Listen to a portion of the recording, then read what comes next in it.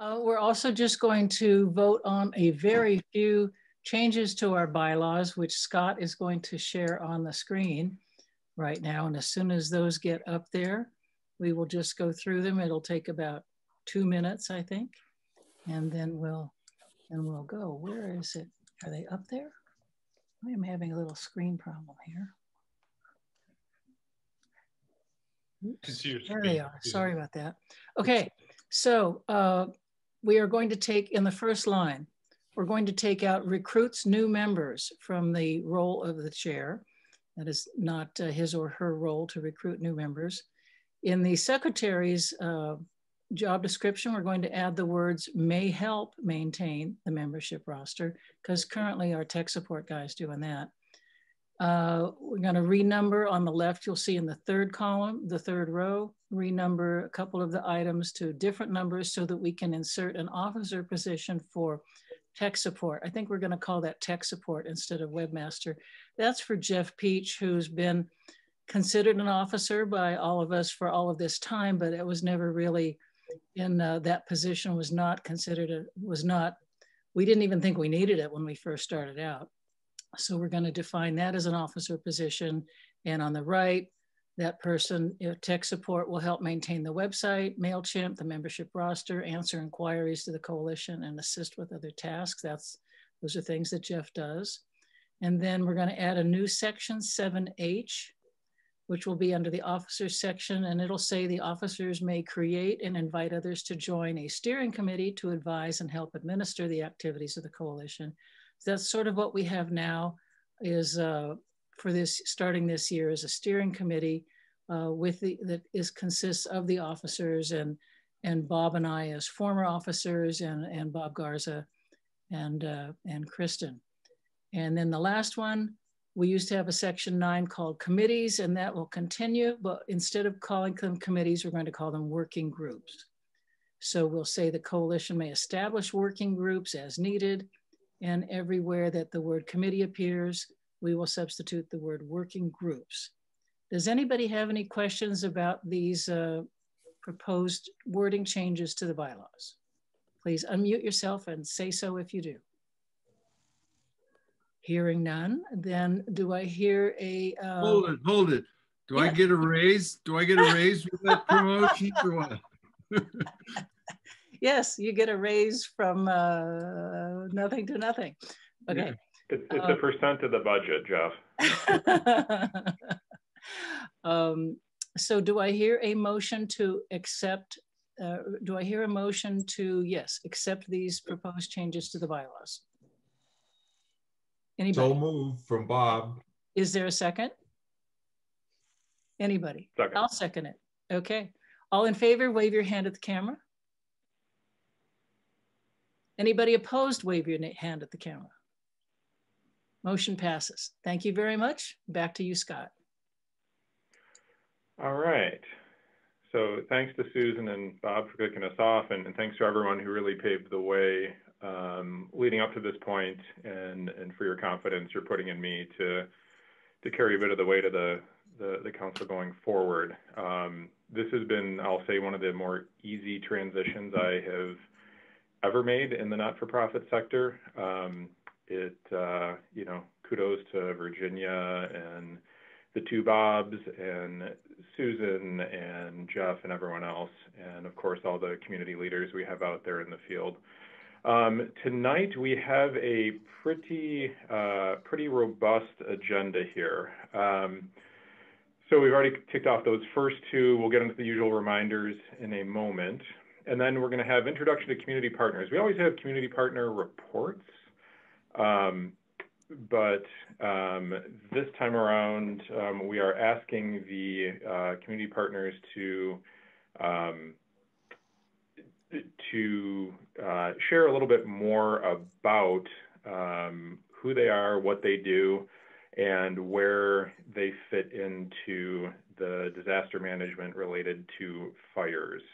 So we're bringing in a whole bunch of people that you know most of, and then maybe some new faces and people that work behind the scenes. Names you hear tonight, you'll be able to put a face to those names. Then we're going to preview the topics for the year ahead. Big piece of what we do here, of course, is education, and we'll talk to you about those education topics that we're going to be covering each month, at least for the next few months. We've got the agenda relatively set. And then the main piece for tonight is going to be our monthly, for our monthly education spotlight is going to be homeowners insurance. So I'll be kicking it over to Virginia to moderate this section to give you state level perspective, county level perspective, local perspective, and then taking it right to your front door with a number of experts on those topics. And then we'll talk about community recertification briefly, and then I'll be soliciting more help, of course, for working groups. So with that, let's jump in, talk about some of those reminders that we hit on each month. So please sign up for Code Red and spread the word within each of your neighborhoods and communities. To sign up, you can go to mynevadacounty.com. From there, you might have to scroll down. If you've got a wee little laptop like I do, it's not immediately visible, so you're going to have to scroll down, wildfire preparedness at the bottom of your screen. And then under the emergency alerts bar, there are some options for Code Red. This is one of a couple places, as you all know, you can sign up for Code Red, but again, please spread the word. Then bookmark the Nevada County dashboard. Again, we're right back to our mynevadacounty.com, this time on the Go tab. And at present, this is the top option, the Ready Nevada County dashboard. Subject to change, but for now, it's right there. So when the whole world opens back up and you are sitting across the table from friends and family, you can reach across the table, grab their cell phone, and bookmark this to their favorites for them, since I'm sure you have already. Click in there, and then when you go back to that bookmark, it'll go right to the dashboard. So let's just all take a moment and enjoy that right hand and left hand margins of this page where there is 0 going on in our county on the left side, and on the right side, we only have to worry about snow and rain. During an emergency, call 211 for information. Do not bog down dispatch by calling 911 unless it truly is an emergency. So for info, again, 211 is key. And then plan your evacuation destination. Where will you go if you have to leave your house? And then scout your route. Don't wait until you have to use that path. Figure it out now. And then make sure you have an out-of-area contact. So someone that you can reach out to if you have to leave the area and cell phones aren't working and you can't reach anyone locally here. So with that, we're going to get into our introduction of community partners. We have a whole lot of them. We're fortunate enough that our county has a lot of attention and a lot of focus on this topic of fire, how to prepare for it, how to mitigate that risk and respond to it. So for our partners, first of all, thank you all for being here. I know you all have day jobs with police, fire, the county, et cetera, and then you're staying late tonight to share what you do with your community, and we really do appreciate you being here for that. So what I'm going to ask of you all tonight is if we, let's see here, sorry, toggling back and forth here. What I'm going to ask you is to say who you are, where you fit into the org chart. We hear a lot of you, might work for fire. Tell us which organization you are and where you are within that org, and then what role you play in that whole disaster management process of, risk reduction, mitigation, preparedness, response, and recovery. Many of you touch many of those different aspects of that. Our list tonight is rather long, so I'm going to ask the community if you have any just burning questions you can't go without getting an answer to tonight.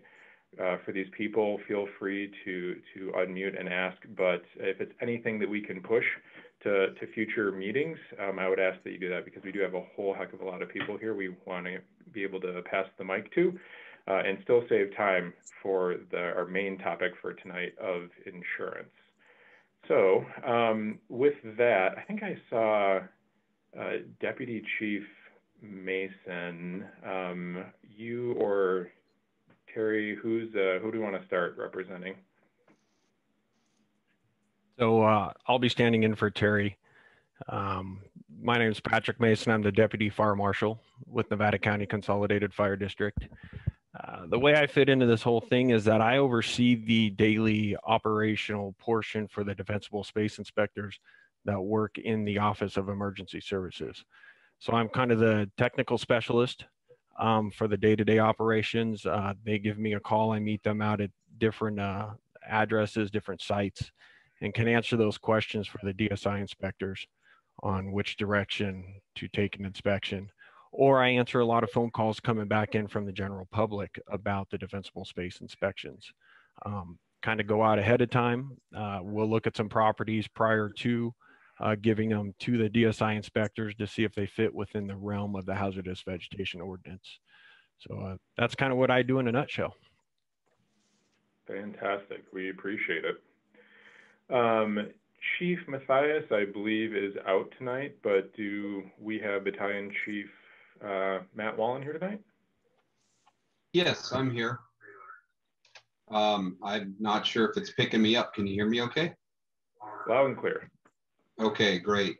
I primarily function as an operational battalion chief for mitigating the disaster at hand.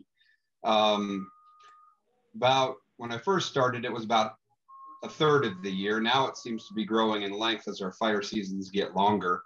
We used to be able to spend a lot more time on the prevention side and fuels management and so forth. And because of the short seasons, we've been kind of flipping the other way around.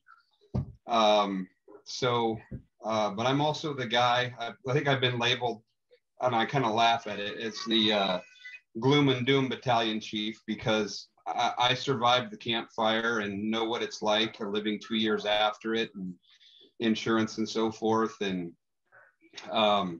I've spoken with Wanda Mertens on some ideas I had for insurance. So I'm really curious to hear what you guys have to say tonight on some planning or what some of the potential ideas are for mitigating this very big problem in California.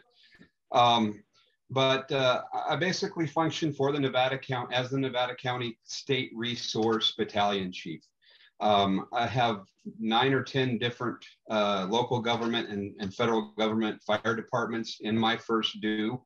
So I work from basically North San Juan down to Higgins, out to Smartsville, not quite that far, and then over to almost to Colfax. So I have a large area, and been working with some private landowners this winter on helping them, helping them get some vegetation management programs started. And we're finding it's a little bit slower than we'd like in some cases. And interestingly enough, there was a good article in the SAC-B, I think Saturday, about a lot of the fuels management and treatment in California. There's very good intention, a lot of enthusiasm, but we're off to a kind of a slow start. So, but we're all new to this and the magnitude of it. So, I mean, the best I can do is really ask for people's patience, and know that the fire department has the public's best interest at heart. We may seem a little reserved, I think, at times when we are working with private landowners with hired equipment for fuels management. But again, we've seen the devastation worse and worsening every year. And so we are going to take the road of being a little more cautious as best we can in working with private landowners for reduction. We take it very seriously. We want to do a good job, and we don't want to regret some decisions that could end up in disastrous consequence. So again, we're learning as we go as well. This is some new ground for us, uncharted, especially with again, the magnitude and the magnitude of the problem and the sensitivity of the area, combined with very short windows of burning. So that kind of taking front center plate on my agenda this last month and into the spring. So anyway, working with my supervisors, we're trying to do the best we can. So that's all I have. And be happy to answer questions as they are appropriate when that time comes. Fantastic. Well, thanks for your time. Thanks for being here, and thanks for what you do, Matt. We're going to kick it over to the law side. Lieutenant Jacobs, I know we only got you for a few minutes here, so if we could put you in the spotlight, tell us a little bit about at least the part of your day job that relates to our conversation tonight. Sure. Thanks. You hear me okay, Scott? Loud and clear. Wait, do you have to leave to go hunting or play with your kids? What's going on there? Got to take my kid to baseball practice here pretty soon, so I'll be brief. First, I appreciate the opportunity to be on tonight. I try to make as many of these coalition meetings as I can. This is a wonderful, phenomenal group of folks that are all about this, so I enjoy coming to these. Congratulations, Scott. I've known Scott for a little while now through Sheriff Search and Rescue. He's a phenomenal guy. He's a great leader, and he's going to do well in this position. So, but yeah, I'm Lieutenant Jacobs. I work for the Sheriff's Office. I was assigned to the Office of Emergency Services about a year ago. I really have three main roles within the Office of Emergency Services.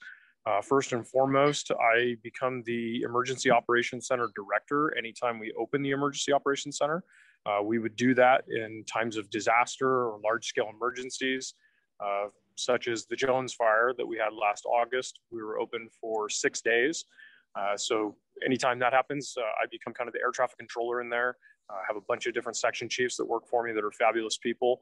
And really our role in the Emergency Operations Center is to support the incident command. So we support the law enforcement and fire managers that are working to suppress that fire and control it. The other bucket that I operate in is I oversee on the administrative side of the house, the Defensible Space Inspector program that Deputy Fire Marshal Pat Mason spoke about. He and I work together a lot, just keeping that program going, refining it, building it, making sure we're dialing it in. Currently, we have one full-time lead inspector, and we just brought on our third temporary inspector. So we're happy to announce that we're full staffed, and we're looking forward to another wonderful year. We've already got several hundred inspections done in the last few months. So we're starting to see a lot of really good progress, a lot of good community involvement there. The third and final bucket is more or less what I would call special projects. They're typically evacuation oriented. So I would say that that's kind of the preparedness side of what I do as opposed to the response side. Some of the different projects that I've been involved in would be like the evacuation tag program last summer that we launched. Continue to promote the high-low sirens. Worked quite a bit on the Ready Nevada County dashboard, which we were able to launch right before the Jones fire, and it wound up becoming a pretty valuable community asset. I worked with the search and rescue evacuation team to get them some equipment and to kind of help build up their program there, which has been fabulous. We were able to get them a satellite communication system, and just recently we were able to get them some money from a PG&E settlement that's going to go towards communications equipment, which ultimately benefits everybody, because the more we can communicate and the better we can communicate, the safer everybody's going to be. So that's pretty much me in a nutshell. Oh, I guess I could say the latest project we're working on is Zone Haven. We just announced that last week after the Board of Supervisors meeting. It's a large-scale countywide project that involves every law enforcement and fire agency in the county, as well as our state partners like CAL FIRE, the U.S. Forest Service, BLM, state parks.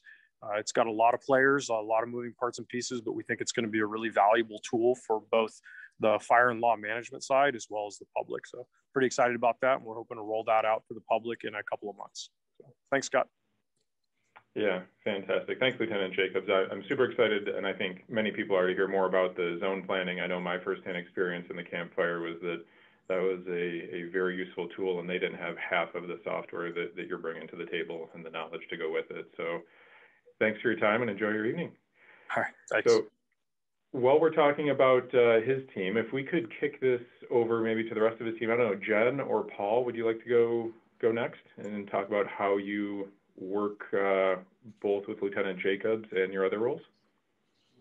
Yeah, thanks, Scott. I'll kick it off and I'll turn it over to Jen Tamo. For those of you I haven't met, my name is Paul Cummings. I'm the County Office of Emergency Services Program Manager. So if you're not sure what OES does, if you haven't heard of us, we really try to prepare the community for all hazards, but with a focus on wildfire because that is our greatest threat. So, and a lot of these things are complementary, whether it's preparing the community for an evacuation from a flood or a dam breaking or a wildfire. I personally oversee the entire office, and so I do work closely with Lieutenant Jacobs and Deputy Fire Marshal Mason. They both do a great job on the programs they manage, and then also with Jen Tamo. I focus on federal grants, so we do have some grants like with Homeland Security that provide funding to support public health, law enforcement, and fire. Also, I'm very involved in the planning, so we do have many plans that we can talk about offline or a different meeting that we try to prepare for specific events. I manage the alert and warning system, so that's going to be Code Red, the Code Red training, the actual sending of the messages, working with law enforcement on that. As Lieutenant Jacobs said, EOC, so I am a member of the EOC team. I'm usually in there with him shoulder to shoulder during an event. He and I were sitting shoulder to shoulder sending Code Red messages during the Jones fire. So I'm part of that. And then public safety power shutoffs, so I try to take the lead on that, liaising with PG&E to lessen the impact on our residents in Nevada County. And then I'll turn it over to Jen Tamo, and she'll tell you what her focus areas are. Good evening. Hey, Jen, if you could hold off.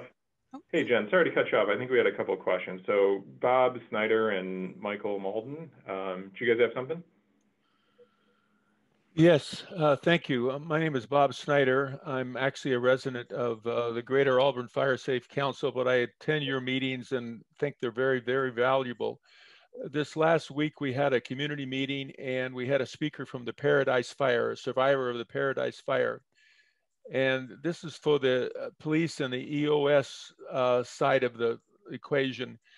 She said that even though Paradise had planned for a big fire and had further along than you can imagine, the school was a complete bottleneck because parents tried to get to the school to pick up their kids. My question is, how is EOS factoring that in? I live in back of the high school and I can see a catastrophe for evacuation if parents are trying to get to their kids while we're trying to Bob, evacuate. if I could, I don't mean to cut you off. We have about 3 hours of info to pack in our 90-minute meeting. We are having a whole meeting dedicated to evacuation, and I think we'll address your question and others at that time, if that's okay. That's fine. Thank you very much. But thanks for bringing that. We'll be notified when that meeting is.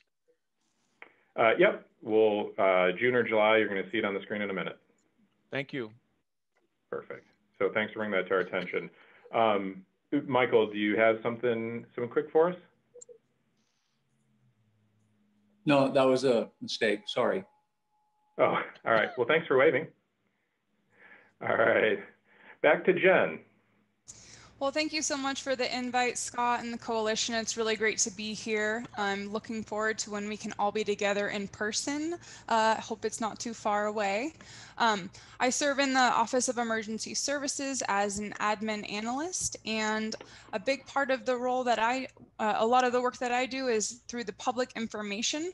So I serve as an officer in the office, and I help with things like our Ready, Set, Go handbook. We mail this out every year. I work a lot on public safety messaging, preparedness messaging.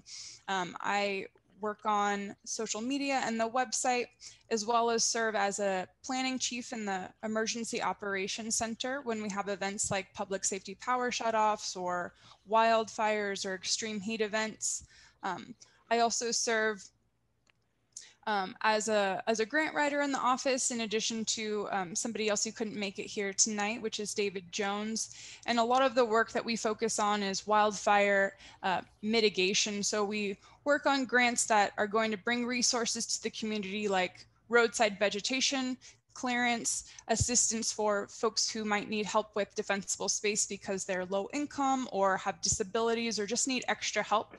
And then also I work to serve as a resource for community members like the coalition, Firewise communities, or folks who are just interested in learning more about how they can be prepared for emergencies. So I just want to say hello if I haven't met you yet, and just offer, I'll put my email and phone number in the chat. And if you have any resources that you'd like from our office, like our handbook, or any information, please don't hesitate to reach out.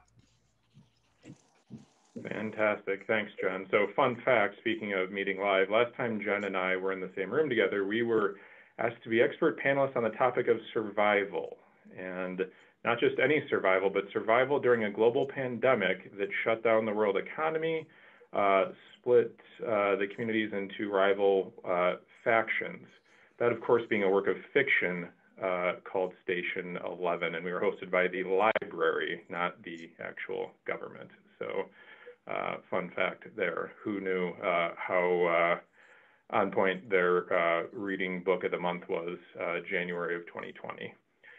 So, all right, moving through our cast and crew here, if we could, since we spoke with Law, is Sergeant Kress on the call tonight?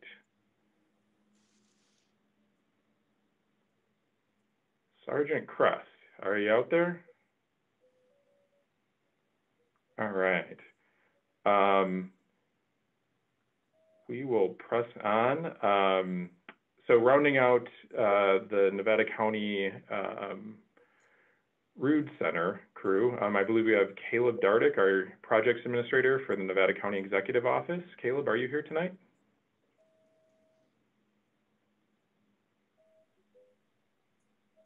Hi, Scott and everyone. Thank you so much. Hey, and great to have this sort of spring kickoff as we get ready for another year. My name is Caleb Dardick, and I am a project administrator in the CEO's office, County of Nevada. And my job is to work on the Board of Supervisors' priorities and help bring resources to get them implemented. So one of them is wildfire preparedness, which we now call emergency preparedness. As COVID has taught us, we have many emergencies to be prepared for, which we now know more than ever. And so I'm just very pleased to be working with the OES team on a needs assessment for this year as part of our really figuring out county-wide an all hazards approach. Where are the gaps? What do we need to prioritize, and then to help find the resources to pay for them, and to sort of bring, so that OES isn't sort of all alone, that brings sort of all the different aspects of the local government and our partners to the table, and really just support the excellent work that Paul and Jen and Bob, Lieutenant Jacobs, and so many others on this call are doing. So just an extra pair of hands to this effort. Cool. Thanks so much, Caleb. All right. And then for our immediate partner with the FireSafe Council of Nevada County, I know we have Executive Director Jamie Jones here. Jamie, I think everyone knows you pretty well, but could you give us a quick update on how you fit into this process and maybe what's in front of you these days? Sure. So for those who may not know me, I'm Executive Director Jamie Jones, FireSafe Council of Nevada County. And we, you know, while we see a lot of law enforcement and fire personnel, county participation, we are really the nonprofit organization in the community that tries to leverage our stakeholder partnerships and community engagement to really to come up with these collaborative resources for everybody in the community to have available to them. And so with that, our focus is on outreach and education. We do projects, and we have many programs, which some of which I'll highlight later, and I won't go into detail on those. We participate in a lot of grant writing to fund our programs and projects, but we also have many partnerships in the county that have been a benefit to the community. So one here tonight that we see that's pretty prevalent for us is our partnership with County of Nevada's Office of Emergency Services. We've been able to bring a lot of our programs to life with that partnership. And then we also have partnerships with U.S. Forest Service, BLM, CAL FIRE, where we're working on projects around the community. So, you know, and with that OES, you know, part of our core program role here as we are the Firewise coordinator for all of Nevada County. So we're responsible for building these Firewise communities and helping them really achieve these grassroots community engagement in their own neighborhoods. So, and we offer our DSAV program and trainings as part of that as well. I think that about covers our broad scope of that. And I know I'll expand more on that later on for everybody. Fantastic, thanks, Jamie. I know sometimes you get support in these meetings from Don Thane, the president of your board. Don, are you here today? Do you want to say hello? Yeah, I'm here. Basically, I'm the chairman of the board. We've got an 11-member board. We also have some associate members that are also connected with our board. And then we have agency partners and community leaders that also work with us. So I do help teach some of the defensible space advisory classes. I do advisory visits periodically. I do work with Jamie on at least weekly, if not sometimes daily basis with these grants that she's working on. So I'm kind of behind the scenes with Jamie heading the charge. That's it for me. Fantastic. Well, thanks for what you do in the time you volunteer there. Scott, we do have one other member of the Fire Safe Council on tonight. I'm not sure if you were aware, but so Pat Leach is on tonight, and I want to just announce her. She is our new Firewise coordinator, and that comes just as of today. We were able to finalize that relationship. So she's going to be your guys' partnership, your Firewise liaison from the Fire Safe Council. So, you know, she has a lot of experience doing this sort of community work in the Firewise communities up on the North San Juan Ridge. I know she's really excited about bringing this to the rest of the county. And so, as I said, today is really her first day. So she'll need a little bit of time to get focused on the other parts of the county and get up to speed. But I think that she's going to be a really great addition to this team and a great resource for everybody here on this meeting. That's fantastic news, and we appreciate you sharing that. So we look forward to that working relationship. All right, and then on to our group here. So Nevada County Coalition of Firewise Communities. I believe you know the cast and crew here, but again, just want to say thanks to all of them and let them introduce themselves. Perhaps the one name that you haven't seen a lot yet, but Kristen Cook, member of the steering committee. You with us here? I am. Can you hear me? Loud and clear. Awesome. Hi, everyone. I'm Kristen Cook. I head up the You Bet Firewise community, and I participate on the coalition steering committee. I think the rationale for my presence on the steering committee is to sort of represent more rural and unusual Firewise communities that we have versus some of the more sort of home association oriented ones. I also am a defensible space advisor and attended the courses that Dawn and Jamie put on, and I appreciate that. And I just look forward to working together. Thanks, Scott. Fantastic. Well, super happy to have you on my team here. And then Jeff Peach, I had you in the agenda as the IT guru. It appears the bylaws have come up with a more, we'll say, professional title to that, but you want to say hi? Yeah, I sit around all day waiting for emails to come in from people from the coalition and the various Firewise communities. So it's fun. No, I have a lot of fun. We really got this machine greased up and rolling. So it's a lot of fun working with everybody. But I basically do tech support, really, is my thing. Stay in the background. Yeah, and we appreciate it. Jeff fields an incredible amount of correspondence from the group, so we appreciate that. Bob Garza, heading up our recertification working group. Could you say hi, Bob?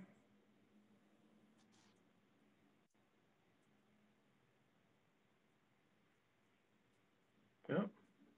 Are you out there, Bob?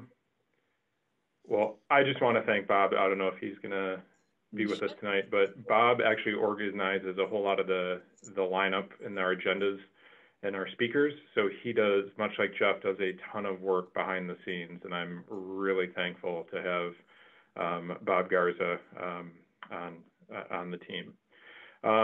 The evacuation working group is led by Bob Long and Chris Riley. Bob, I think everyone on this call might recognize you. What about Chris Riley? Is Chris Riley around? Want to say hello and introduce that working group? I don't see Chris in the meeting here tonight, Scott. Got it. But Bob? Chris Riley's been a speaker before and might well be known for the show and tell of what to carry in your car when you're evacuating your house. Fantastic. All right. Wanda, if we get you to mute your line. And then Susan, real estate working group. Not much happening in the real estate working group right now, but I will be looking at whatever the new law was that was brought to our attention about disclosure and stuff around the sale of a house. So that's kind of next on my agenda. I also do stuff in the background. I help with the website, and I do a lot of the writing and the documentation for the coalition. Fantastic. All right. And then Virginia Gompertz, we're going to give you the floor in a bit here, but you want to take a quick minute and speak to your role as secretary in insurance working group? Sure. So as a secretary, I just help pull together the monthly meetings as far as where we're going to meet, how we're going to meet, and then make sure that that's scheduled. And then I'm a defensible space advisor trained by Don Thane. And also I'm in charge of the insurance working group. And so we were putting on tonight's presentation. And then we also have a couple of people that have asked to be on the insurance working group. And I actually will be reaching out to you next week. I just needed a priority was to get this meeting done first. So that's it for now. Fantastic. All right. So let's jump into our current education spotlight. So this is our tentative 2021 schedule. Just so you know, this came directly from your feedback. So I am blown away with the participation we had in the survey that was sent out. So thank you all who took the time to go through there, not just checking boxes, but also including some qualitative feedback. We really appreciate that. So this is more or less the exact order of your interest as a community, tweaked only because we wanted to have a few things moved up in the calendar year relative to fire season. So insurance was hands down your number one topic of interest. So we're leading with that tonight. We did move up fuels reduction, clearing rules, and more from Susan and the real estate working group to next month, simply because in April we still have time. We still have time to run saw, turn the chippers on, get some masticating done, and anything that needs to happen. Whereas evacuation, we hope can be safely pushed back to July, and that we won't be deep in fire season as of yet. And then just the chronological aspect of May, we'll be discussing early warning systems. So obviously we'll talk about the county dashboard, we'll talk about Code Red, but also some creative solutions you can do right on your own block, working with your neighbors using handheld radios, phone trees, things like that to take care of each other. We'll talk about situational awareness and what to do when it's summertime and perhaps we have a red flag weekend ahead of us. And then in July, we will be leaning back on the Emergency Ops Center, as well as some others to talk about evacuation safety. So that's tentative schedule for the first half of our working year for this group. Just to kind of level set some expectations for those events, I want to hit on our mission. And the mission is that the coalition promotes fire safety through advocacy, education, and community involvement with other stakeholders interested in working towards stronger fire safety practices. It's pretty simple. It's not the 2,000-word Marriott mission statement. This is pretty straightforward in that we will be focusing on advocacy, education, and involvement. You'll see that reflected in those topics, and know that the coalition is, in the most simple terms I have, they've got your back. But at the same time, it's worth spending a couple minutes to talk about what we don't do in our scope of practice. So there were a number of suggestions that I would love to execute on that came through in those surveys. But while we do, work through advocacy, we are not a lobbying organization. So forcing, Commissioner Lara to change laws is probably a bit beyond what we have the education and budget for. For education, we will talk about factors for fire, and we're going to lean on some of the amazing people that introduced themselves earlier, in this call, and talk to you about topics of how to, further build education around topics. What we will not be doing is primary research. So we're a few PhDs short of things like forming a working group to, investigate climate change was one of the perspectives. We're a few PhDs and a few $100,000 short on that topic. And then community involvement and advocacy, similarly, like we will definitely work through individuals like Caleb and the Board of Supervisors who have a little bit more leverage and we can speak on your behalf. What we won't be able to do is bang our fists and demand that AT&T delivers landlines to every single person in this meeting and in the rest of the county. So just know that we are here to support the communities working towards those stronger fire safe practices, but there is a limit to what we can do given our working budget of exactly $0 and 0 paid staff. So we appreciate your understanding in that, and we are really looking forward to some of these education spotlights ahead, starting tonight with homeowners insurance, again, the number one topic based on your votes. So with that, I'm gonna hand that over to your moderator. Virginia, floor is yours. Okay, thanks. Like Scott had said, is one of the biggest issues is insurance, and it's getting it and keeping it. And when I was talking to Wanda Mertens she's with Farmers Insurance, but she's got a great perspective from the state level of what's going on. She's got some bad news, she's got some good news, and she wants to share that with you tonight. And then Jeff Thorsby is with us. He's a senior analyst with the Board of Supervisors, and he is going to be talking about accessibility and affordability from the county's perspective and helping out homeowners. And then Jamie Jones with the Fire Safe Council will be talking about a neighborhood perspective and the local community perspective. And then Kristen will be coming on.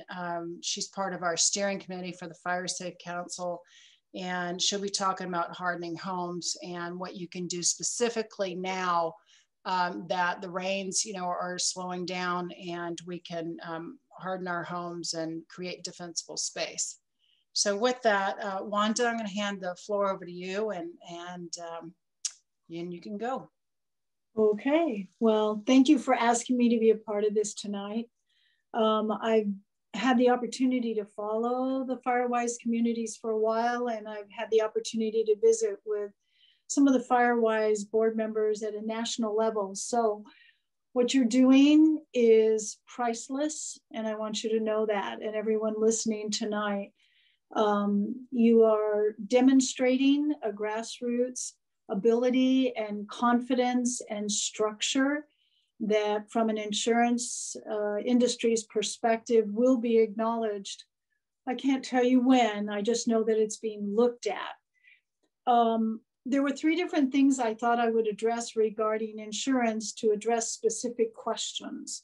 The first one was, is there going to be more options than what we've had in the past? And I would tell you this year, I know of 3 or 4 carriers that have come in here that have unique names for themselves. They come from structures that have good reserves, that have not suffered a lot of losses. And as a result, they're able to take on more risk. So as folks are looking for insurance, you're going to find some places are going to have just still the California Fair Plan with a companion policy. And you're going to hear of some of these new companies. I've done my research on the ones that I've been aware of and been brought to the table with. I guess I refer to them as baby structures in a sense. So I'm very interested in watching them as they go through the fire seasons here in California. I think the biggest part of the fire seasons here in California is the fact that 2 years ago, we were at a 70% tree mortality. And the last report I heard when I was on a meeting with the California Fair Plan with their speakers was that we'd reached an 80% tree mortality. So water is important to have, but we still have the fuel, not only the trees, but the fact we've built into the forest. The new carriers are good. There's no question. So I think the consumer is having to make adjustments out of their comfort zone, where we used to be able to get our insurance and it was the insurance and it was going to cover everything. Now it really is more about asking an awful lot of questions. I tell people, what are your questions, and what you don't ask, I'd like to fill in the blanks. The California Fair Plan itself is progressing. It has extended replacement now. Each line on the Fair Plan can be evaluated and adjusted. So if you are on that policy, it's really important to talk to whoever you're working with on that, have them explain each line. You may find you have coverages that you honestly don't need, depending on your goals of whether you rebuild or you take your funds and buy another house. I think the next thing I'd like to share is what the consumer usually doesn't understand or even be given information about is the insurance industry has a product that they themselves have to buy, which is called reinsurance. It's a global product. It's like any other insurance. If you have a catastrophic loss, it steps in and funds those losses. With the last Zoom meeting I did with Fair Plan, there was a speaker from the state level who came in and showed how the insurance industry had done really well up until 2018. They were still maintaining a balance as far as cash flow. And it wasn't until 18 and 19 that they started going in the wrong direction by millions of dollars here in California, but nationwide. So to share with the public today, I would tell you that right now, the industry is evaluating losses in 2020, and they're looking to see how those ratios are impacting their ability to write new business. So the new companies that are coming in do not have those loss ratios, which makes it very attractive for them. That's a plus. The loss ratios impact the insurance companies' abilities to buy reinsurance. It was an 18-month process. In the past, the reinsurance was given on a 3-year contract. I tried to confirm that it was a 3-year contract this time around, but I'm getting feedback that that's not the case. And so the major carriers, which is AAA, Lloyd's of London, Farmers Insurance, were the 3 carriers in the foothills that didn't really step out of the foothills as quickly as some of the other ones. So their reinsurance is calculated at a higher rate than those who did not have as much loss ratios. Just information so you can understand how the industry is having to do a balancing act too. None of the industry wants to leave California. Everybody loves California. They know it's a great place to be. So it is a constant ebb and flow of information that's going back and forth. Understanding that the insurance industry as a whole has their own insurance, I think helps the consumer to understand this very uncomfortable time that we're in right now, where predictability is not there at all. It really is subject to change every, I'd say 6 to 8 months. I see things changing as statistics come in as to what the cost factors are. The other aspect of insurance that I think ourselves as consumers are unaware of is how we control premium amount. There's a lot of different ways of looking at it. Currently, if you've never had a loss, most consumers are unaware of the fact that if you have a deductible on your homeowner's policy, that is not money that you have to write a check for or to give to the insurance company before they settle your claim. This is what is deducted off the last check that is issued from the insurance companies. And I have found that when clients understand they have more control of when that money comes out of their pocket, they can use that as a tool on their policies to help control premium. Not always a lot, but it is an option that the consumer can look at. It's just that they may have a lack of experience or education, that this is a tool that helps. I think the other thing on insurance policies is people have a perception on the personal property side. And the personal property side is really about what can be replaced.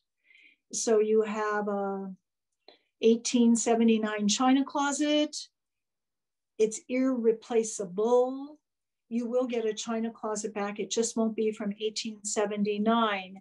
And I think when you look at the fact that if you didn't go home tomorrow, how much of the things that you have actually are replaceable? And are they kept because they have an emotional attachment, which I have with certain things?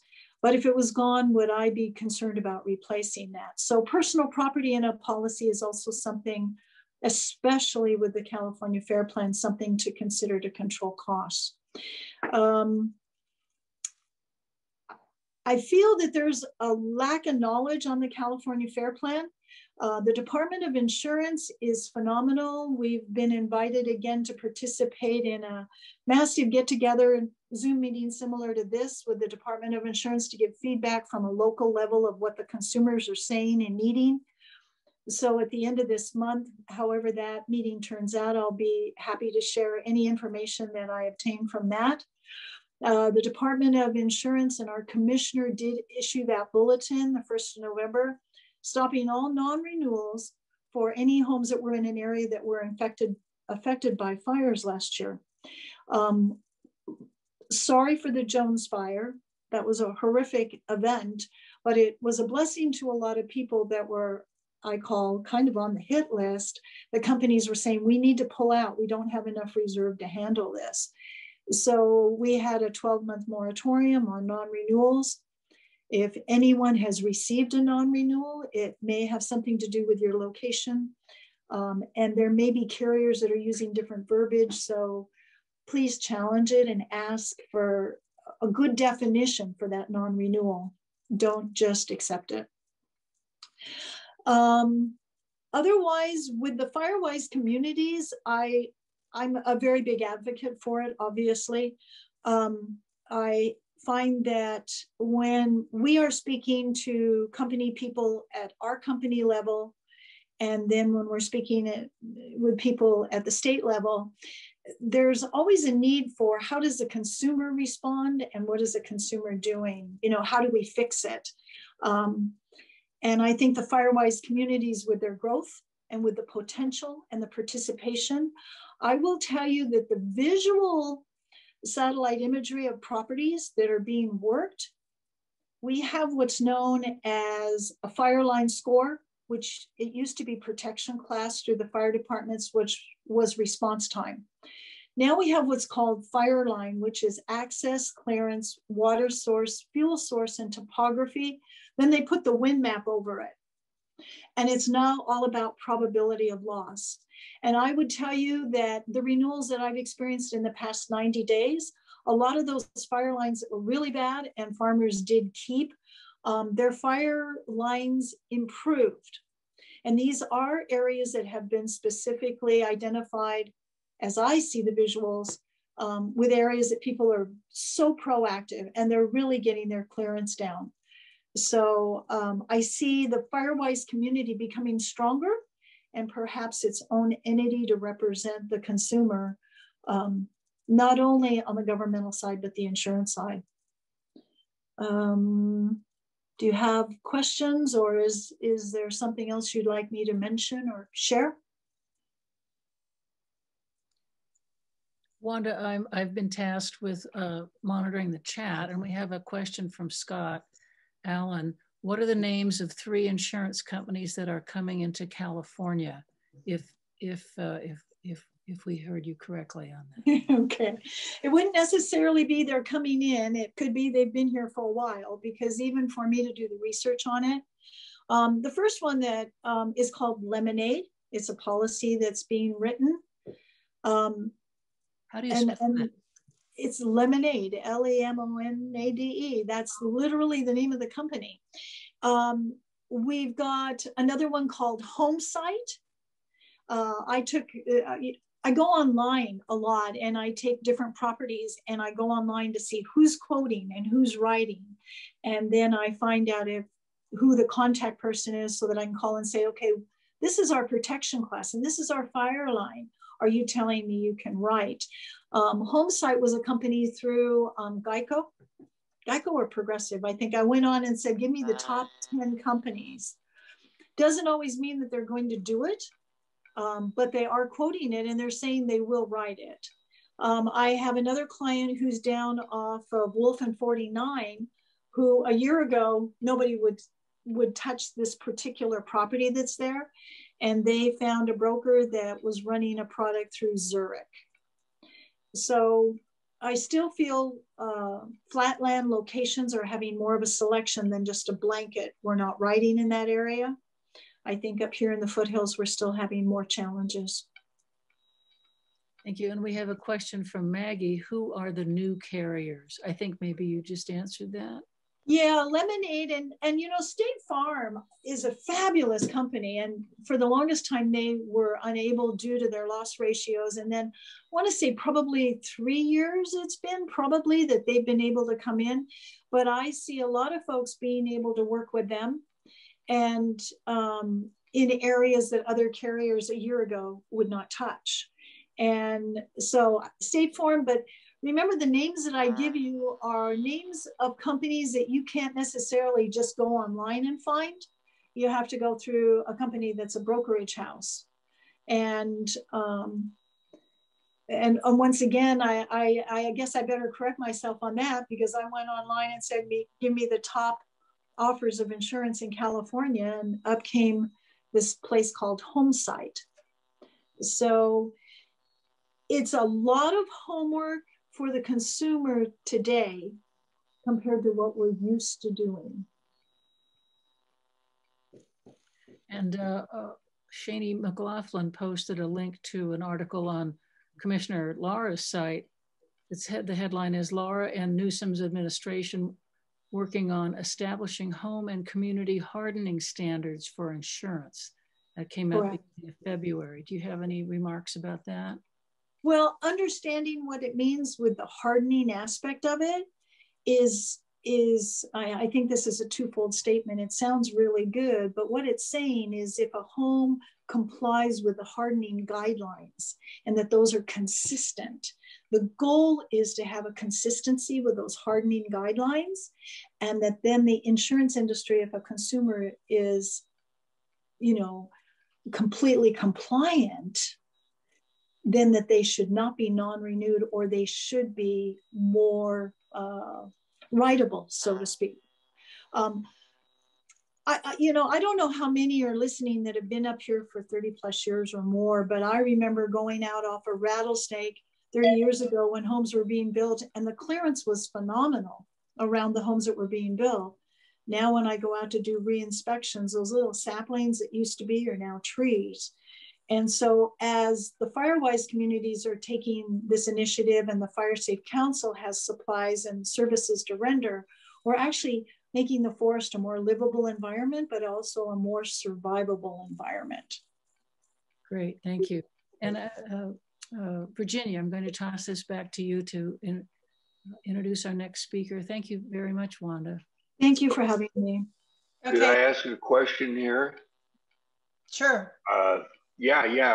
Wanda, this is amazing information. You're so knowledgeable in this. Do you guys think you could set up, I don't know, I haven't looked at your web page, but set up something for insurance that, you know, all this information, you espoused it verbally, but I can't take notes fast enough. Because this is the primary topic. I think it might be good. You know, basically, what we're all looking to is not to have our insurance cancel and get the lowest premium possible. I think that's the bottom line for everybody. Tom, the coalition already does have an insurance page on its website. I don't know if it has all of these most current things on it from Wanda in terms of names of companies. And frankly, we can't keep up with that because the specific names of companies change frequently, but we have information on there that I think is the sort of thing that you're talking about. Okay, well, maybe I could help out by keeping it current. Okay, we can talk to you about that. Thank you. And so Virginia, we can move on then. Thank you. Sure. And what we can do too is recap each of the speakers and then send that to them. Just make sure we got it right. I'll do it and then post that on the website once it's finished. So thanks, Tom, for the suggestion. So our next speaker is Jeff Thorsby. He's a senior analyst for Nevada County Board of Supervisors, and he's going to give a county perspective on insurance accessibility and affordability. Good evening, everyone. Yeah, thank you so much, Virginia. And I just want to say it really is an honor to be here and speak with you. I recognize some of the folks on this call, and I've worked in some capacities for a while. But really, I think the coordination and the conversations and the work that you're doing are critical. I mean, 100%. I mean, so I just want to say that, and it's a real honor to be here, and so thank you for that. But yeah, so let me give a little just quick introduction. So yeah, just as Virginia said, I'm the senior management analyst for the Nevada County Board of Supervisors office. And so you're probably like, what does that mean? I like to think of myself as I'm an information detective. I work directly for our Board of Supervisors on different things that they're specifically working on. I also work closely with the county executive officer. I'm also a public information officer, and I work in a number of different capacities. I also just want to give a shout out to Wanda. Thank you so much for your presentation. About, I want to say maybe 2 or 3 years ago, just when I started really launching into learning more about this issue, I actually had an opportunity of hearing her speak, and so that she is a wonderful speaker. So thank you for that. I'm a little nervous coming after her, so thank you so much, Wanda. But real quick, so one of the issues that kind of got me involved is really working for 2 of our supervisors. Clearly, every one of your supervisors, all 5 of them in Nevada County, this is a high priority and a major concern as we're seeing major loss of insurance. The affordability and the availability of insurance is a critical problem that's happening in Nevada County. I have a quick presentation. I'm going to try to keep it somewhat high level because I think the more you go down and trying to understanding this issue, the more complicated it gets, and the devil really is in the details, unfortunately. But there are some fundamental principles that I'm going to talk about tonight. But just real quick, Supervisor Ed Schofield for District 2, as well as Supervisor Dan Miller for District 3, and actually, honestly, every one of them too, including District 1, Supervisor Heidi Hall, and District 4, Supervisor Susan Hook, really is prominent. But I've really worked closely with Ed, Supervisor Schofield, and Supervisor Miller in 2 different capacities, and really looking through this. And I'll talk a little bit about that. I'm going to go and share my screen on a presentation that I put together. Again, this is really okay, share. Okay, real quick, slideshow. Let me know if you guys can see that, okay? Yes. Yeah, I think so. Everyone can see that? Okay, awesome. Okay, well, first of all, I think it's important from the county's perspective. Again, this is from our perspective, and I think you know, we hear from constituents almost daily on this issue. Some more days than others, but and when we hear about the availability, I've lost my insurance. The affordability, I can't afford it. You know, I can't tell you some of the premiums I've heard. You know, and that folks are forced to pay. So let's talk a little bit about that. And I think what I'm going to try to cover today, and some of this you already know, but I think it's important to kind of touch base on this. And this is coming from when I really had to digest a lot of these details, and I'm not going to go through everything, but if you could see, I literally just have papers spread around me so I can try to identify numbers if we have a lot of questions. But why is this happening? Who's involved here? What has the county done? How can we solve this problem, right? That's probably the most important here. And then maybe what can you do today? Now, of course, I think one is really talking from a consumer's perspective, and I think probably most predominant for most people on this call is just thinking about, what about my insurance, right? How do I deal with that?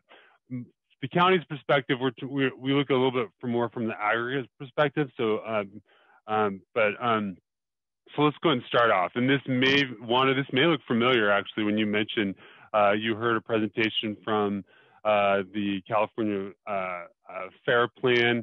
And this is important. And actually, I have this spreadsheet. This slide is literally from, I was able to meet with the executive director for the California Fair Plan with Supervisor Miller, with a group of different supervisors. We flew down to LA and met with her, and she gave this to us. And we said, can we use this? And she said, absolutely. So I wanted to show this, and this actually is out of date at this point because it's only showing 2018. It's not showing 19. But this is an important component because, first of all, why is this happening? And obviously we know why. It's because of wildfire, right? But historically, insurance companies looked at fire when they're looking at homeowners insurance, looked at it as an attritional risk, meaning, you know, your toaster caught on fire and the house burned down. But then really when we started seeing 2017, just as Wanda said, we started seeing catastrophic losses. We started seeing entire towns being destroyed, right? The Camp Fire. I mean, significant. Jeff, you need to Yeah. you need to advance your slides, please. We're still on the first slide. Boom. Thank you. There you go. What is Thank you. going on? Give me one sec. Thank you for that. I appreciate that. Let's see. So real quick. Sorry, I apologize. Thank you for telling me that. Let's see. Is that advanced for you or not? No. It's still on the first. You had it before. Why is this happening? You had the third slide up. Oh, I did have it. Okay. I'm sorry, guys. I should know this. I work for the county. We usually are pretty good at this. I apologize. Are you seeing the second slide there? No. The first one. Yep, I think you need to put it into slideshow mode. And there you go. Okay. I'm just going to leave it like this and just make it larger. Okay. I apologize, guys. And that's the challenge here. I'm just going to make it higher. Can you see that? Is that better? Yeah. Okay, I'm sorry, guys.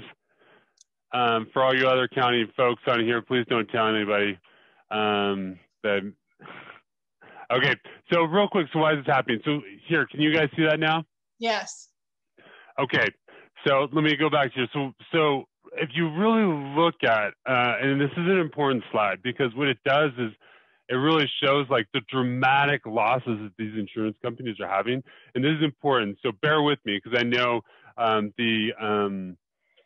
probably the ability to tolerate and think about the challenge that insurance companies have it's hard for us to swallow, but it's important because it helps us start thinking about how we can try to solve some of these problems.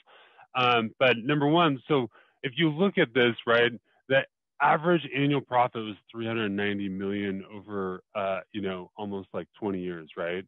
And then cumulative profits were 1.2 billion, right? 2017, 2018 was catastrophic. So this is California wide. We saw losses of over $20 billion. these companies couldn't handle it. Essentially, insurance companies recognized, for example, after the Camp Fire, there was Merced Insurance Company, and they became insolvent. And so when they became insolvent, bankrupt, they could not pay their policies. And I'm going to talk about, there's a little bit of state backup coverage, which has increased. But essentially, that's kind of what's happening here. We're seeing catastrophic losses across the state, and insurance companies are like, we can't tolerate this risk, or we'll become insolvent. I mean, bottom line, right? And then there's additional challenges, and I'm going to talk a little bit about that, which really gets to who's involved here. So obviously we have insurance companies, but it's important to note that there's different types of insurance carriers. And this is something that I feel like most people don't fully understand, which is important, particularly when you start working in the Department of Insurance, when you're working with your brokers. These are important factors to understand. And I will just say, I'm not an expert by any means, but this is just some of the things that we've really learned in our office, the conversations we're having with some folks at the state level. But number one, you have your admitted insurance carriers. So the easy way, and I'm not going to give the technical definitions for all these things, but that's the best way to think of your admitted insurance carriers. Those are your folks who are really working underneath specific regulations to provide insurance in the California market underneath the Department of Insurance and underneath certain state regulations. Your non-admitted insurance carriers, those are folks like Lloyd's of London who are not going through that same regulatory system. And so, well, generally, they can take on more risk, but there is less regulation, less control on what premium increases they can do. So that's important to know, is what does the Department of Insurance do? So the Department of Insurance does is what they work is through our admitted insurance carriers, amongst some other things. But they basically say, okay, listen, you can increase your insurance rate, insurance carrier, by only up to basically 7%. If you're going to increase beyond 7% within a single year, you're going to have to come and get approval by the Department of Insurance. And you have to prove that that's actuarially sound and there's a justification for that purpose. And the reason being is the Department of Insurance is really primary purpose is consumer protection. They're trying to protect consumers from hike increases, right, that are uncontrollable, right? So that's what they do. But that is also very difficult for. There's also challenges for. It's a lengthy process, and so that's important. Wanda also talked about reinsurance. That's an important component. That's basically, the insurance for insurance companies, right? And one thing that's really important to note is that California does not permit property insurances to pass along the net cost of reinsurance through their rates. Therefore, it cannot deduct reinsurance losses from the values of claim paid by the calculating rates. That's a lot of long words, but basically what that means is there is a challenge for California admitted insurance carriers because they can't necessarily carry on the losses that they receive from their reinsurance that they see through reinsurance to their ratepayers, meaning us, right? So that creates a challenge, and so that means that when they go through and they're wanting to try to increase their rates, they're trying to cover for more additional costs. I'm just gonna kind of move forward because it gets even more complicated. It's very complicated. But that being said, really what we have is if we think back into context, we have an insurance industry, right, in California, which is a good industry, but now looking at catastrophic losses, the insurance carriers are like, whoa, we got to pull back. And then additionally, also have an additional constraint on how there is a process to increase rates, which is important. There's no doubt. In fact, from the county's perspective, that's important, that's critical, and we want costs lower, honestly. But that's important to note from the insurance side of things, of what they're looking at and why they're just pulling out. And so that being said, obviously I've talked a little bit about the California Insurance Commissioner. That's the elected, insurance commissioner official, Ricardo Lara, the Department of Insurance, which his insurance companies oversees, probably his regulatory agency oversees. And then it's important to note that the Department of Insurance is a great tool, because not only can they help point you to resources, which is brokers, as well as you can always contact insurance carriers directly, but obviously brokers are going to be your experts. But also, if you receive a non-renewal claim, or if you are concerned about your insurance carrier, the policy that they're presenting, or that they're not following through, there's a whole team of people who can review and work with you on that. So that's an important resource that I think, but of course, as any state bureaucracy and agency, we get a little concerned because it's a bureaucratic process. Okay, so then moving forward, then we have our homeowners insurance. That's us, right? And I'm one of you. I own a home right here in Nevada City.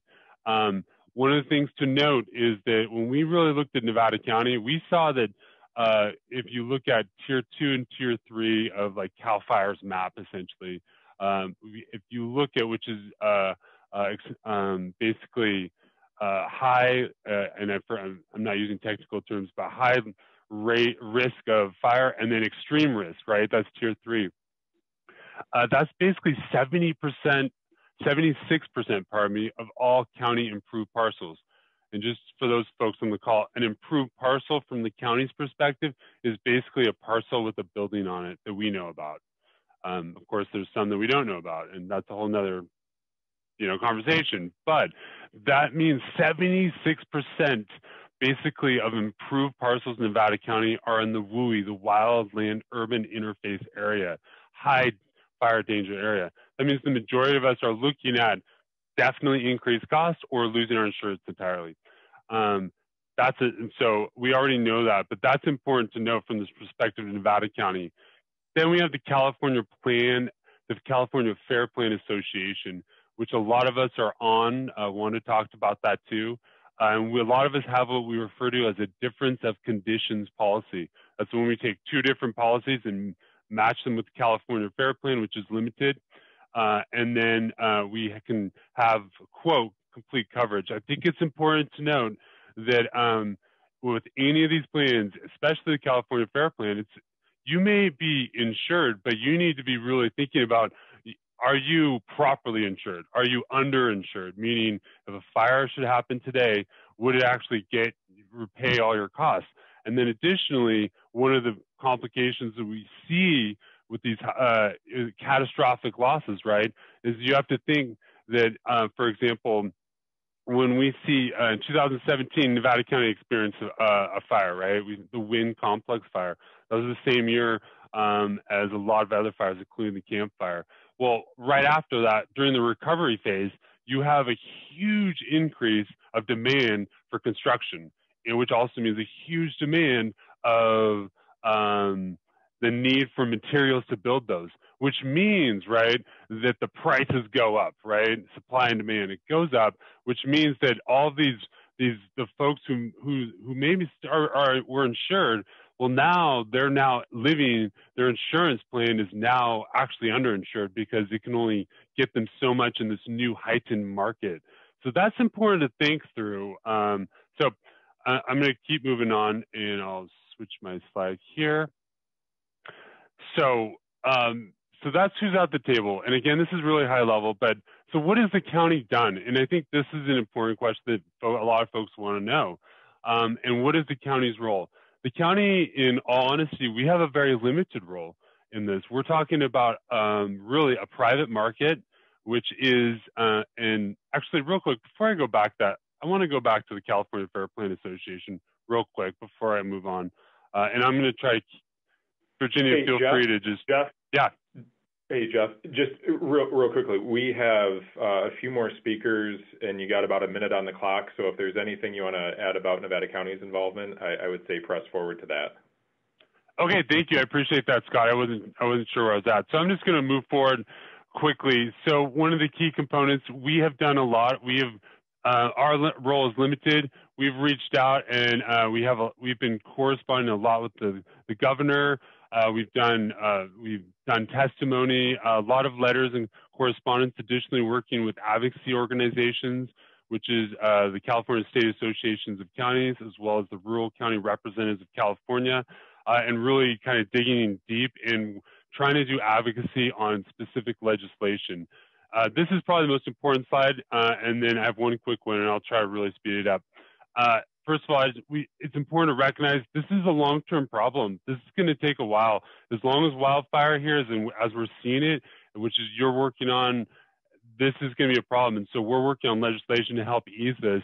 But ultimately, fire is the problem here, and we need to help address that. But there is increased transparency of risk modeling, and that's some key aspects, which is we need all these different insurance carriers are looking at how they're evaluating risk. It's not standardized. And so we have called on the insurance commissioner to really say, hey, we need individual level, right? That's your home hardening, that's your vegetation management, your property, but also local certification programs, right? And then also neighborhood mitigation programs. What is your firewire community doing? Then also regional wildfire mitigation actions, you know, like we saw with the fire break project and the McCourtney wildfire break.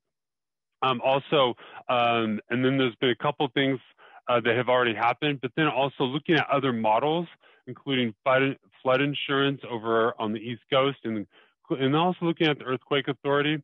But then it's important that any mechanisms that are developed to help increase premiums, that they are consumer mindful and don't increase, and make sure that they remain affordable. I put AB 2167, that was an important bill that died, but we'll probably see some version of that. So we're going to be looking at that closely to make sure we provide input. What can you do? I think it's important to contact the Department of Insurance with questions related to your specific issue or concerns. Contact the California Fair Plan. Of course, you can contact them directly, but work with their broker. I think that's important. They offer programs that you may not be aware of. For example, an escrow program. If you're selling a house, you can actually get coverage through them during just escrow. So they have unique programs that most people aren't aware of. I did want to note, March 30th, 2021, just in about a month here, the Department of Insurance is actually holding a public meeting to discuss wildfire risk models. We will be at that. That may be what Wanda is referring to. Contact your legislators. And then also I put in here, mynevadacounty.com/fire insurance survey. I'll put that in the chat. Give us information. That helps us go to our legislators, including your assembly and assemblymen, and make the case for you. So I'm sorry, I didn't mean to take too much time, Scott. I will stop there. Okay, thank you so much, Jeff. That's a lot of good information. And thanks also for the presentation. We'll be sure to post it. And now we have Jamie Jones with the Fire Safe Council. Okay, let me get my screen to share. 1 second here.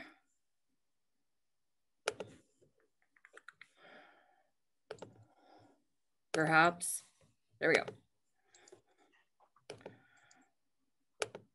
Is everybody able to see? Yes. Okay, so I will try to make this brief. You know, in the realm of things, I think, thank you, Wanda, and thank you, Jeff, for bringing that granular information that I think much of the community really needs to hear, and expressing that, you know, it really is going to take some activism on everyone's parts to solve this issue, and it's not something that's going to go away immediately. And like the County of Nevada, we really do too have a limited involvement. But what we do like to make sure that we do is, you know, we want to bring you the tools and the resources of the community to help you guys fight those non-renewals or cancellations, and give you as many resources to do that at low or no cost. And so what I'm just really going to recap is, you know, in our, let's see, there we go. You know, I call it the fire insurance call. What we see in our office is probably 1 in 5 calls is referring to fire insurance. You know, we've been dropped. We don't know where to start. What can we do? You know, can you help us? One of the bigger things too is people come and they're new to the area. they really don't understand what it means to live in the WUI, or what a high fire severity zone is, things of those nature, or of that nature. And so we really try to give them the best information to help them navigate this, and where they can start using our programs to help, hopefully defend off non-renewals and cancellations. And even then, we know and realize that that's not always a solution, but I always say, give yourself the best chance of doing so by, performing the activities that we recommend. And so with that, I bring you our fire safe programs. And we always recommend that people start with a defensible space advisory visit. Oftentimes, I think a lot of carriers are starting to work towards on-site inspections. And so defensible space advisory visit is a free program, no cost. And then many of you right now are participating in this event tonight because you're part of a Firewise program. So as Wanda mentioned earlier, I think Firewise programs in some situations can receive discounts for your carriers. And so they are gaining more and more recognition, and having that credibility of being a part of a grassroots community group that's working on wildfire preparedness and mitigation is crucial. We offer our roadside chipping program at low cost and no cost, depending on grants. And then we have defensible space clearing services for those who need it. We have access and functional needs clearing or defensible space clearing services, and we have applications for that online where we do free clearing for those who may be low income, elderly, disabled.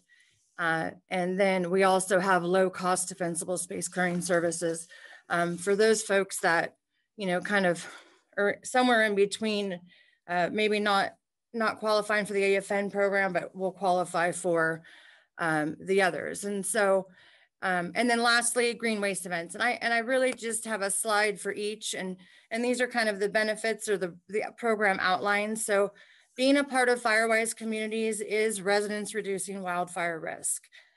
With that, you get a community risk assessment, an action plan, community investment. And this is, as it says here, is the potential for fire insurance discounts.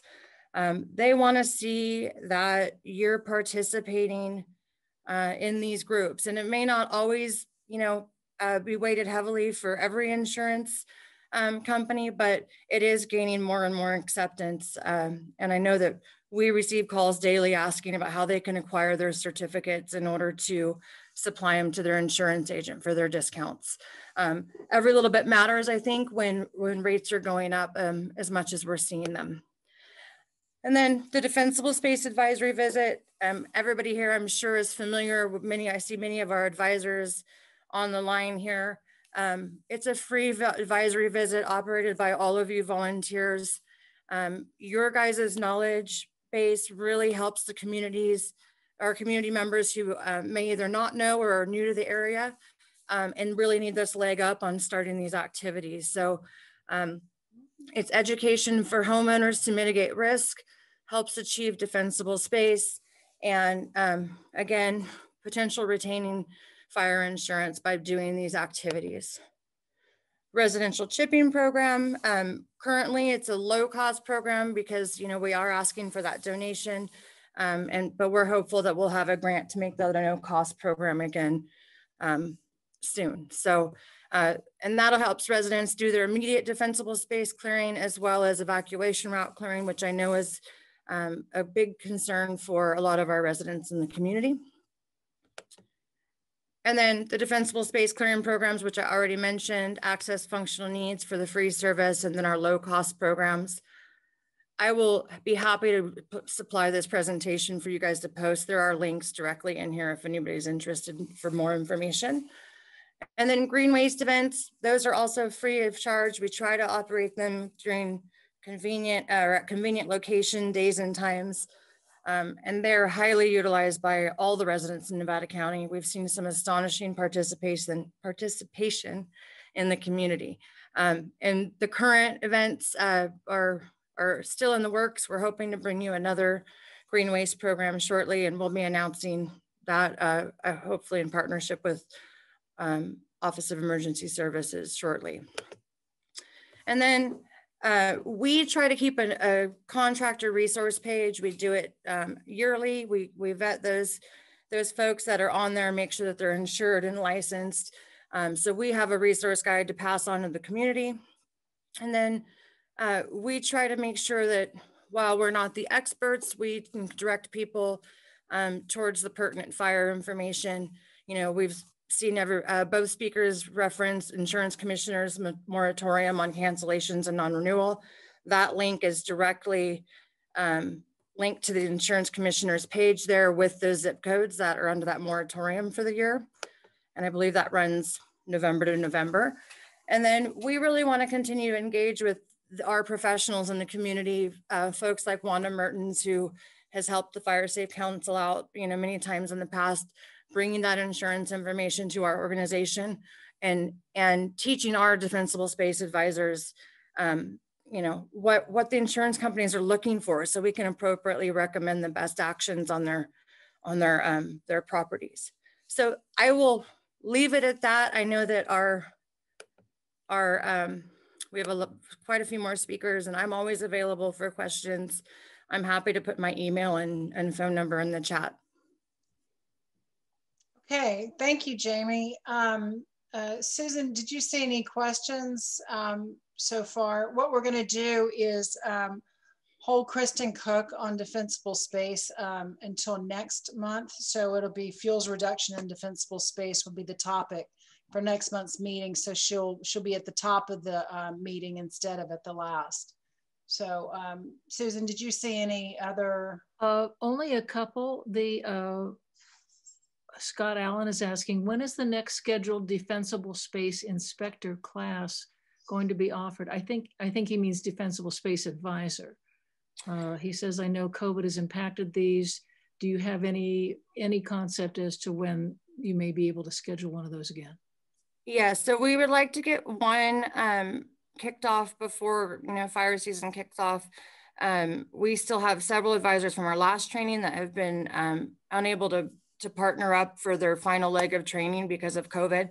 But we are looking at an online format to that, a Zoom format, so that we can do that training. And then hopefully we'll be able to do the outdoor portions as well, as more folks are able to move around in the community with COVID compliance. So I anticipate we'll see our next training early May is my goal right now. And I know we have quite a few people on that list. So feel free to reach out to the office if you are wanting to take the refresher. It should be a new format and updated information. So especially if we do it in a Zoom format, we can house a lot more participants. Great, thank you. And I think I will clarify, since the question had referred to defensible space inspector, the Fire Safe Council volunteers are defensible space advisors, and they come out for free, and they are educational people who are trained to give advice. The title of defensible space inspector are the people who work for the county and enforce the county codes. So even though both of those titles start with the word defensible space, it's the inspectors who are with the county. The advisors are the volunteers who give advice and don't report what they find to anybody.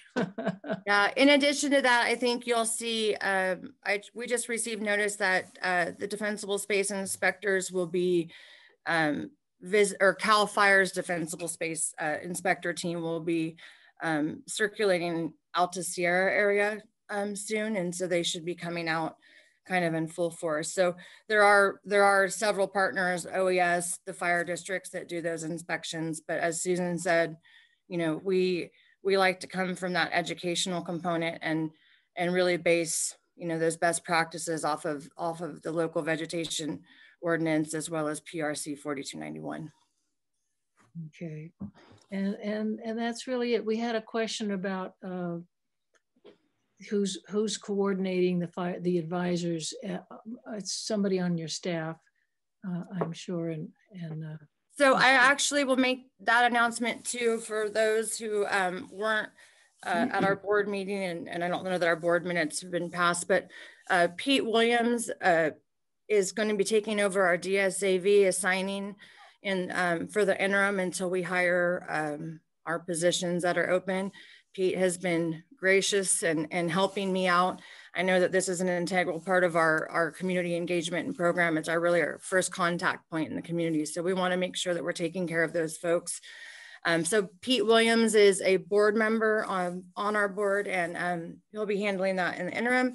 And then I briefly mentioned that we're hiring positions. So I'm happy to share that with everybody. We have a couple of positions on our website that we're hiring for, an administrative analyst and some shipping supervisors.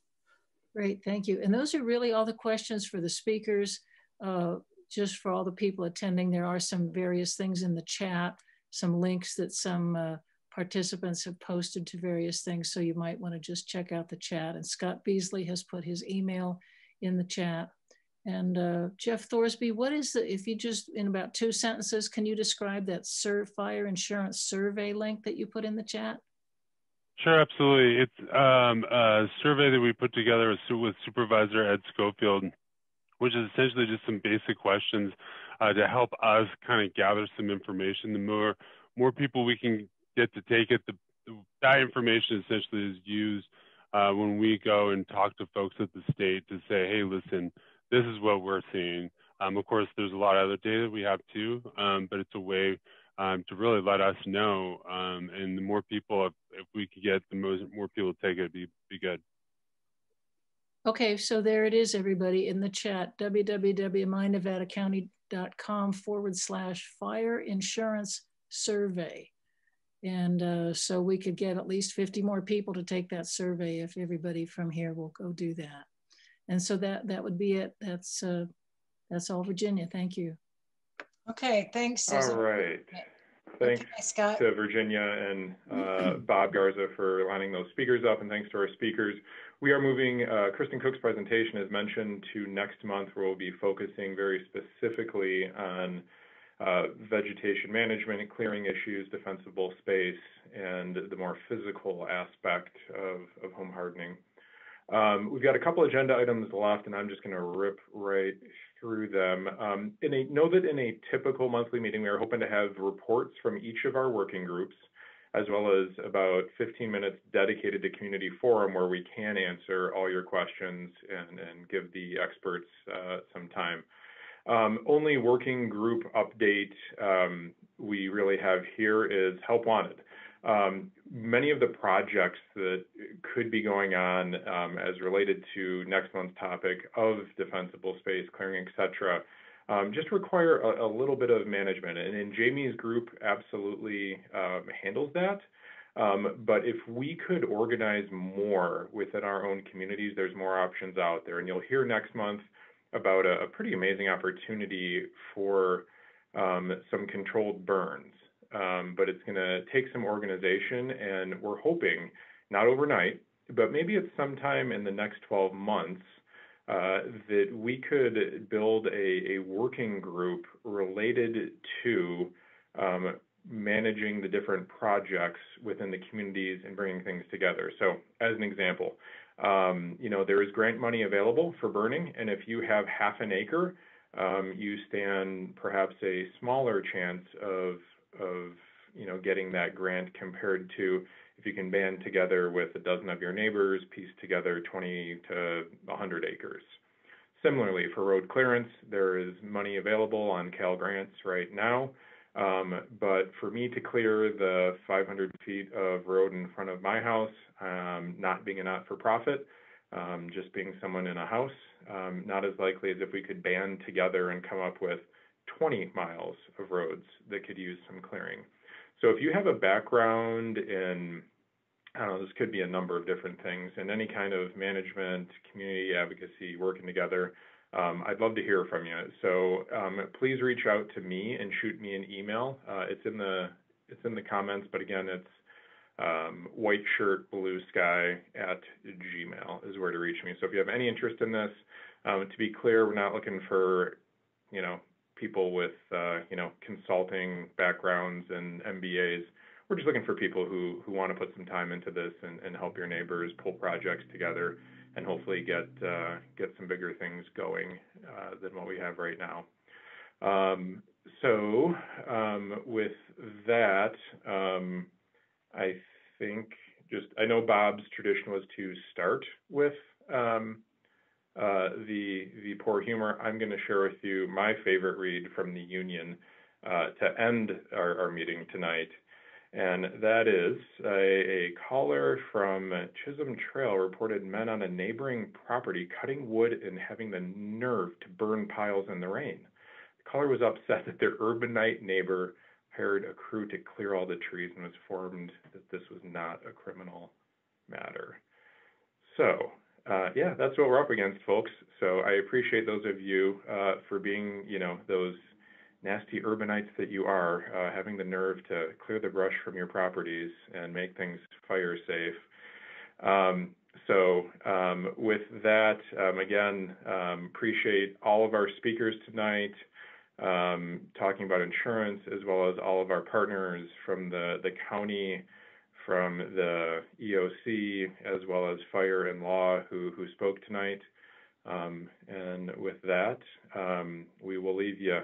Next meeting, first Tuesday of April. So thanks everyone for your time tonight. Take care.